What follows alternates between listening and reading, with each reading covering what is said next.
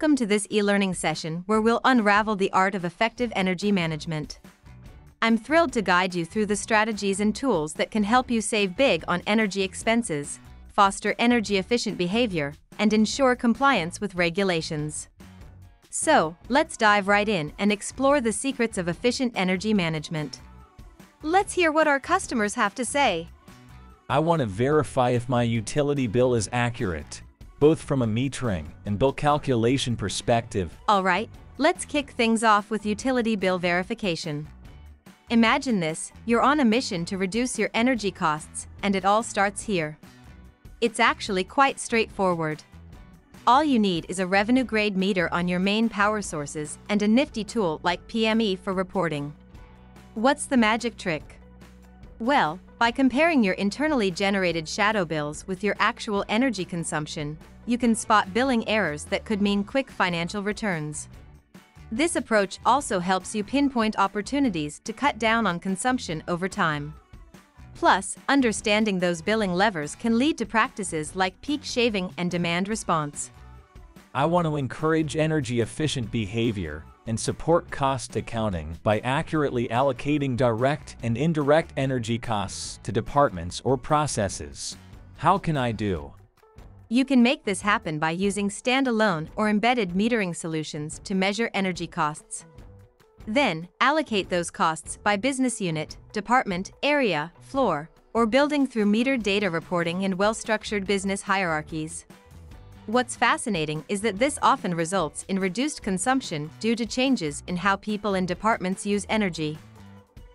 I want to compare the efficiency of energy use across buildings, plants, and process lines. What would you advise? This is called energy benchmarking. Picture this, you can now compare your energy usage with other buildings, plants, or process lines. And this can be a game changer when it comes to reducing costs. Using multi-site PME, you can benchmark energy usage, compare it to your peers, and even normalize consumption with respect to factors like area or production volume. This approach helps you understand what makes an energy-efficient facility use less energy than an inefficient one.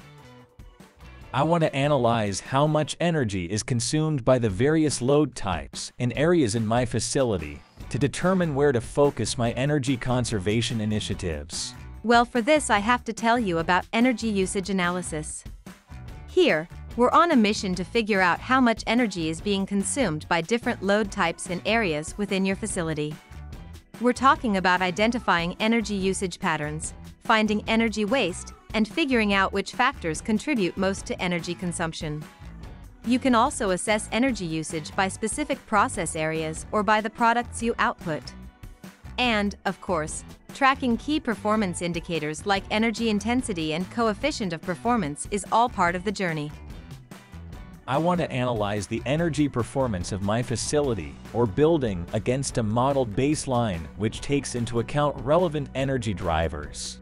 Alright, let's explore energy performance analysis.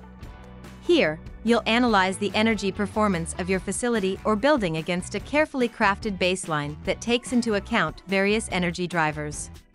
By importing contextual data, you'll gain insight into operational energy consumption shifts, production lines, and equipment. Visualization of energy in context creates a feedback loop between the energy manager and operations, allowing for decisions that maximize energy efficiency.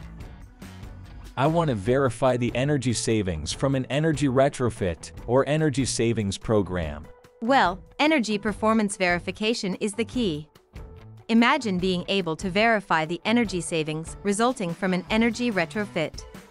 This is crucial, especially when performance contracts are involved.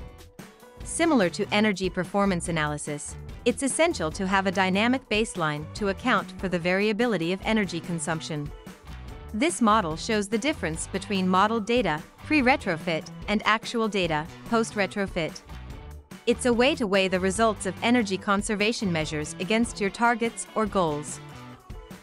I want to benchmark my energy consumption with respect to a national or international energy efficiency certifications body.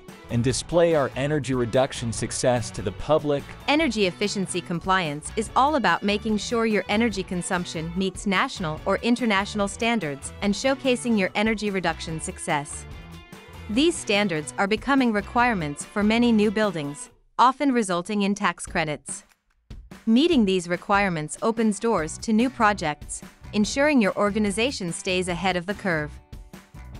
I want to track and report carbon emissions for public disclosure, transparency, green image, regulatory compliance, or participation in carbon markets. Greenhouse gas reporting is the perfect tool for tracking and reporting carbon emissions for transparency, compliance, and a green image. You'll monitor greenhouse gas emissions over time, segment them by source, scope, and pollutant, and even participate in carbon markets. By doing so, you not only contribute to environmental sustainability but also enhance your organization's reputation. There you have it, a journey through the world of energy management in e-learning style. These strategies and tools offer a holistic approach to saving money, encouraging sustainability, and ensuring compliance. As you embark on this path, remember that every step you take not only reduces your energy spending but also contributes to a brighter and more sustainable future. Thank you for joining me in this e-learning session, and may your energy management endeavors be both prosperous and eco-friendly.